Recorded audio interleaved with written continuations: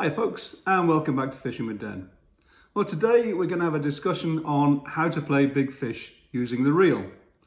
Now, do you do the backwind technique to allow the fish to take line, or do you allow the clutch to do the work for you? Now, this discussion's been raging for probably as long as I can remember, and I go back to the 1950s. But certainly in the 1960s, I remember having this conversation with a young friend of mine, and it seems that it's still going on even today. And in fact, this particular video has been prompted by one of my viewers called Tony, who sent me in this comment/question. And I'll just read this to you. I notice you were backwinding on the larger fish. Friends and I often argue about the pros and cons of this. I'm also a backwinder, by the way. My justification is that, apart from it's the way I've always fished, and it's tough to teach an old dog new tricks, where I fish there are some awful snags. I thus want to set the drag tight. If they get to the snag, I lose them, so they break me and I lose a hook, or I turn them. Friends prefer to change the drag settings mid-fight, which is not something I like to do. So over to you, Den. Why backwind rather than solely rely on the drag? Okay, so what we're going to do today is I've gone through some of my videos and tried to give you some examples of what we're about to talk about. So the first example then is me backwinding on a large fish, and the second example will be me using the drag on a large fish. And this is really to give you a flavour of what we're talking about, and especially for any of the newer anglers out there who aren't absolutely sure of what I'm talking about. At least this will make it absolutely obvious.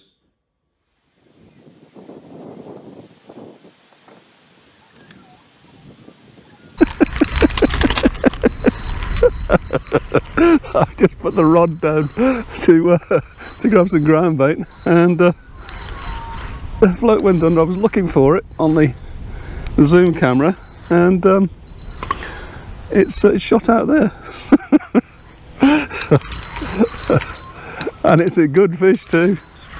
As you can see, I'm having to backwind because I haven't actually got the clutch sorted out just properly yet. See if that's any better. Right. So that's the first one then. As you saw, I was backwinding, and it did look rather ungainly, and I didn't feel I was necessarily in total control of that fish, and had it gone much faster, I think I'd have probably struggled. Have a look now at this second clip where I'm using the clutch. Letting it go through, but it could well be a bite, that one. Or certainly something in the area. And yes, see what I mean? Just a bit of control is all you need. Well, they don't half go in here, don't they?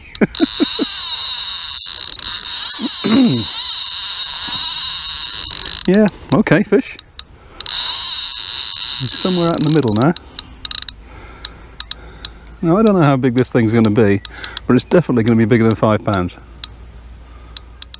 Okay, so you can see on that one, I'd got the clutch set to a level where I felt it was about right, and you could see the fish tearing off into the distance, and I felt much more comfortable with that. But which is right? Let's look into that now. In this next clip, you're going to see me sitting on a large open reservoir. It's the height of summer, the carp are at their absolute fittest, and let's just see how I get on.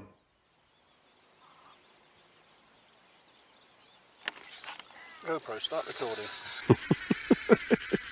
First bite. And it's not stopping. These fish just go. Just go. And it's probably not even all that big. And trust me, this clutch is wound down reasonably tight. Let's just give it a bit more tightness just to be on the safe side. But they've really got some strength. You wouldn't believe it. Okay, well, I think if I'd have tried to use the backwind technique on that particular fish, or any of those fish on that day, I'd have really struggled to get control. Not only that, if the reel is going backwards like this, you're in danger of losing control, or indeed sometimes, if the fish takes and it's actually running before you've picked it up and struck, the reel handle's going backwards like that, so trying to grab it is really, really painful for me.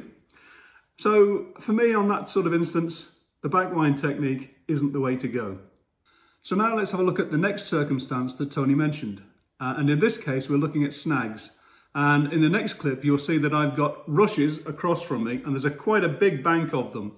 So I'm fishing probably that far away from them, and let's see how I got on this one. Yep. Oh! And out them reeds. And out. Out, out. Come on, get out. Get out. That's it. Yes, right, we're out. Woo. So of course, this time, if I had the clutch set in the same way as I had previously, those fish would have been straight out the back of the reeds, and I'd have lost hooks and floats and literally everything. So yes, there are definitely times when you do have to literally tighten the clutch down. I think I had a couple of clicks come out of that one, so maybe I could have tightened it a fraction more. But the other thing I found was that I was able to, if I needed to, reduce the drag on the reel as I was getting the fish further in. But initially, if I hadn't have had that clutch or drag set really tight, I wouldn't have got most of those fish in. Well, now you've seen the evidence, what's the verdict? Well, for me, there is no strict, it must be this way or it must be that way, because it all depends on the circumstances. As you saw from the last clip, with all those rushes in the way, if I hadn't had the clutch tightened down pretty damn tight, then I'd have been losing fish. So in that circumstance, using the clutch to play the fish was completely wrong. Having said that, when you watch some of the earlier clips, the way those fish were taking off at such a rate of knots, if I'd have tried to backwind, I'd have been all over the place with it.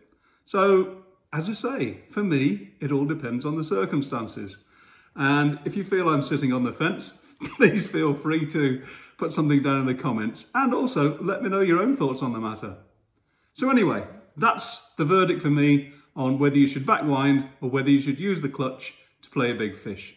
Hope you enjoyed it. If you did, as always, click that like button. If you want to subscribe, feel free. And until the next time, bye for now.